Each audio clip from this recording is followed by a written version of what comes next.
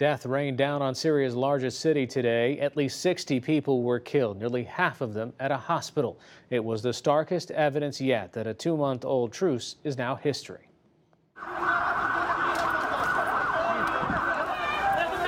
Chaos in the darkness of Aleppo.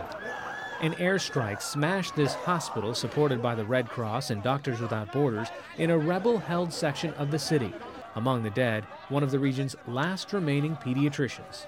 This was a place for women to go and give birth. This was the place for children to go and get specialist treatment. It's now a pile of rubble. After sunrise, more strikes hit a residential neighborhood, and rescue workers scrambled to pull a young girl free. Here is a residential area. They're striking at residents. There are no terrorists here. At the same time, Syrian state media reported at least 1,000 mortar rounds and rockets were fired into government-held areas of Aleppo.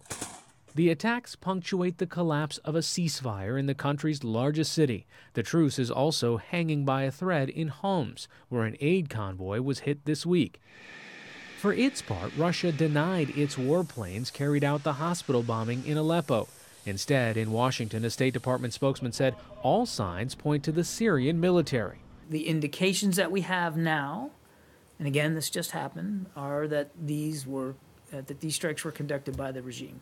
And in a statement, Secretary of State John Kerry insisted Russia use its influence on President Bashar al-Assad to stop the attacks. The main Syrian opposition group joined in from Turkey, blaming Moscow and Damascus for the resumption of fighting.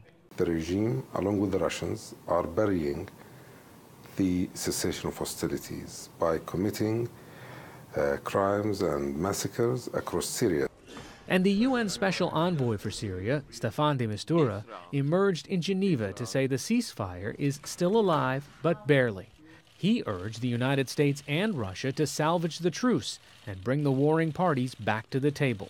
The Russian Federation and the US, as you remember, had a very strong initiative which produced basically a miracle. And that produced the feeling of hope, unexpected hope. We need that to be urgently revitalized. As a humanitarian worker... There was also a dire warning from the head of the UN's humanitarian task force. He spoke of catastrophic deterioration in Aleppo.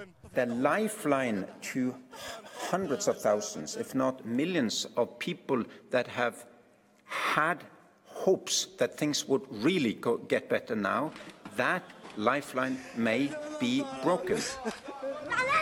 Adding to the warning, the International Red Cross reported stocks of food and medicine in Aleppo will run out soon, and the resurgence of fighting makes it impossible to bring in more. We'll hear from Doctors Without Borders after the news summary.